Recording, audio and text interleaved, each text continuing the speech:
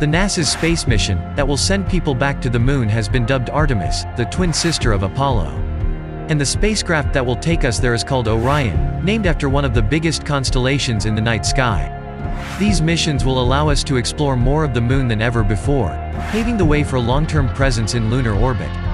With a diameter of 5 meters and a mass of 25 tons, this is Orion. Only human-rated spacecraft in the world capable of deep space travel. This is Space Launch System, NASA's most powerful rocket since the Apollo. These two solid rocket boosters will provide more than 75% of the thrust necessary to leave Earth. Each booster stands 17 stories tall. Together, these boosters are capable of 7.2 million pounds of thrust, and will burn for the first 2 minutes of flight. The core stage at 212 feet is the tallest rocket stage NASA has ever built. It is designed to hold 2.3 million pounds of fuel, 196,000 gallons of liquid oxygen and 537,000 gallons of liquid hydrogen will combine to provide 8.5 minutes of propellant to the 4 massive RS-25 engines mounted below. These 4 engines provide 2 million pounds of thrust in total, and when combined with the SRBs, the SLS can accelerate the Orion to 17,000 miles per hour. The interim cryogenic propulsion stage is a 45-foot tall upper stage that offers Orion with nearly 25,000 pounds of thrust. It will perform 2 separate burns. First burn will raise Orion to a parking orbit around Earth, and the second burn will propel it out on a trajectory to the Moon. The ICPS is powered by a single RL-10 engine. The European Space Agency's service module is the powerhouse of Orion in space. It stores the spacecraft propulsion, thermal control, electrical power, and critical life support systems. The crew module of Orion is the pressurized section, where future crews will live and work on missions to the Moon.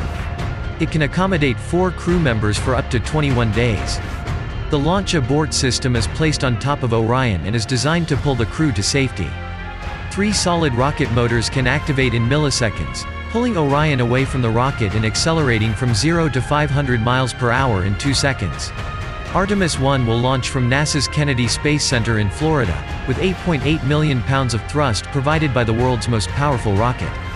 The unmanned flight will be the first time SLS and the Orion spacecraft will be tested together. Artemis 1 will send Orion beyond the Moon, 280,000 miles from Earth. Farther than any human spacecraft has ever traveled. After the rocket's upper stage separates from Orion, it will deploy small satellites for several days to conduct science experiments. Orion will make its multi-day trip to the Moon, propelled by service module, and will fly about 60 miles above the lunar surface. After about a month, and with a total distance of over 1 million miles, Orion will return home.